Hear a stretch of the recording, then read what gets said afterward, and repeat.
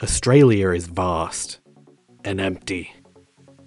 Home to a modest population of about 25 million people, this nation girt by sea is famous the world over for its boundless plains to share. About 85% of Australians live within just 50 kilometres of the coast, with over half of the national population living in the cities of Brisbane, Melbourne, and Sydney alone. What this means, of course, is that robust logistical and transportation connections between these three cities is vital for the national economy.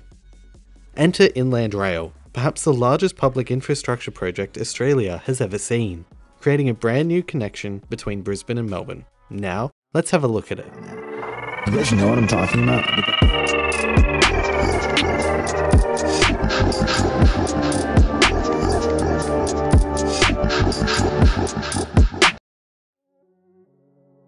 Currently, rail traffic between Brisbane and Melbourne, and indeed from Brisbane to the rest of Australia, must pass through the extremely busy and congested Sydney suburban rail network, after having already traversed the rather circuitous and almost entirely single-track North Coast line. Combined, these factors increase transit times for freight from the Sunshine State, and in so doing, increase transportation costs as well. The pandemic situation of 2020 saw major growth in Australia's online retail sector, with a 34.9% year-on-year increase of online purchases and a 21.3% increase of households shopping online. This in turn put ever more stress on Australia's freight transportation infrastructure to cope with this significant increase in demand. Furthermore, it's predicted that Australia's overall freight volumes across all sectors are set to more than double by the year 2050. With this enormous growth, both presently being experienced and forecast into the future, Australia needs to address this growing infrastructure shortfall and make a significant public works investment to avoid the nation grinding to a halt with a network unable to cope with its demand. Fortunately, Australia's federal government, through its wholly owned Australian Rail Track Corporation, who operate 8,500 kilometres of the national rail network across 5 states and 1 territory, are well aware of this need and have been working on a solution for some time now. And that solution, of course, is InlandRail, a creatively named 1,725 kilometre long rail project that connects the second and third largest cities in Australia, Melbourne and Brisbane respectively. This connection is via a inland route, passing through or near to the regional cities and towns of Toowoomba, Moree, Narrabri, Narromine, Parkes, Wagga Wagga, Albury and Seymour. The InlandRail project will construct 607 kilometres of brand new railway line, with the remaining 1,118 kilometres consisting of existing rail corridors, which will subsequently be subject to upgrades, enhancements, or indeed having new tracks being laid. The benefits of InlandRail have multiple facets. Naturally, the transit times for freight trains travelling to and from Brisbane and Melbourne will be significantly reduced, as will freight services to and from Sydney, as there will be much less traffic to contend with on a North Coast line, as well as Sydney's suburban commuter network. The reduction in traffic will reduce transit times and by extension, transport costs. These costs will be further reduced by a design feature of the InlandRail project, the double stacking of intermodal freight traffic. Double stacking is most well known and seen in North America, occurring in both Canada and the United States of America. Double stacking does happen in Australia, as shown in the background clip from M&S Trains, link in the description. However, these larger trains do not operate nationwide, as much of the surrounding infrastructure, such as bridges and tunnels, are many decades old, if not older than a century, as is particularly the case on the eastern seaboard and the aforementioned North Coast line. These bridges and tunnels were simply not engineered in a way to allow such large payloads to be carried, as they were not, and indeed could not be hauled at the time of the railway's construction.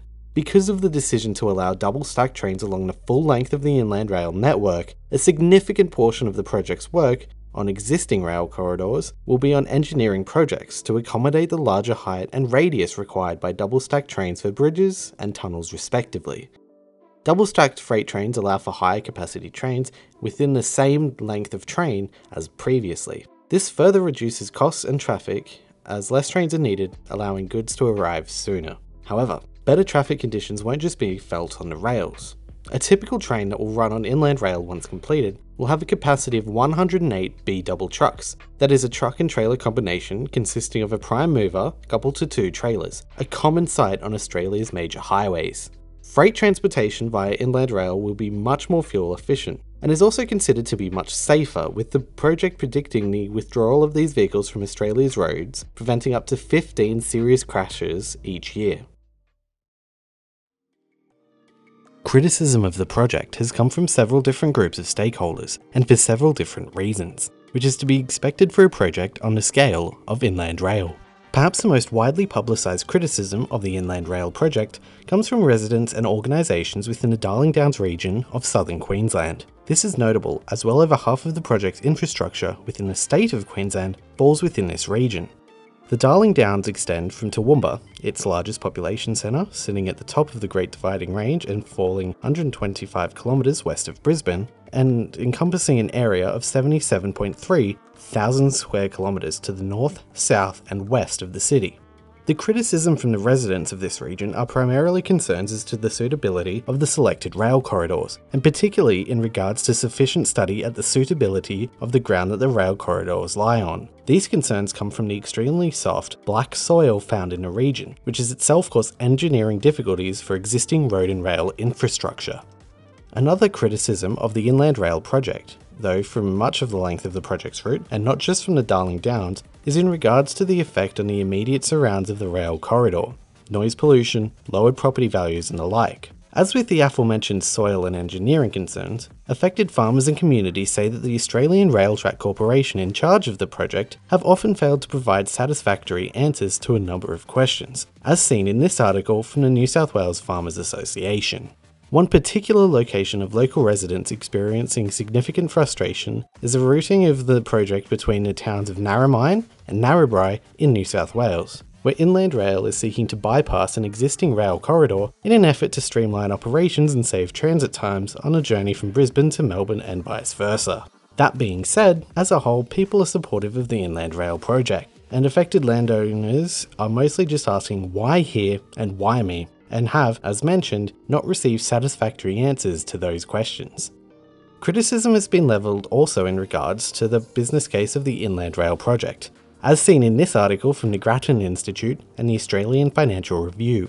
This is understandable given the enormous $10 billion price tag on the project, and the likelihood, or not, of seeing a sufficient return on investment. The article also raises concerns of overruns in terms of both construction time and construction costs due to the sheer scale of the project. Further noting that nobody really knows for sure how any individual project will turn out and whether it will provide a worthwhile return on investment, especially in the case of InlandRail, as the demand for freight rail is far more likely to ebb and flow with the state of the economy than the movement of people on other large-scale transport infrastructure projects such as interurban highways or passenger rail. While of course this is fair and indeed quite reasonable criticism, treating rail infrastructure and operation as a business rather than a vital public service it arguably is, seems a little odd. Regardless of the criticism that exists for it, InlandRail is a revolutionary Australian public infrastructure project. Predicted to open in around 2025, the whole nation will benefit from being better connected, from lower costs and shorter waits for goods. Australian industry will benefit from being closer to their supply of materials, as well as being closer connected to export as well. The planet will be less polluted, with hundreds of trucks being replaced on Australia's roads, which will see the roads become safer as well. Despite being away from the sparkling lights of Brisbane, Melbourne and Sydney, all three will be much closer together when InlandRail arrives come 2025. InlandRail isn't the only major rail infrastructure project in Australia currently underway, so if you'd like to learn more about those, then let me know by clicking subscribe and a notification bell, and a like button too if you enjoyed the video. It takes only a few seconds and would help me out greatly. Much love to you all, thanks so much for watching. You guys know what I'm talking about?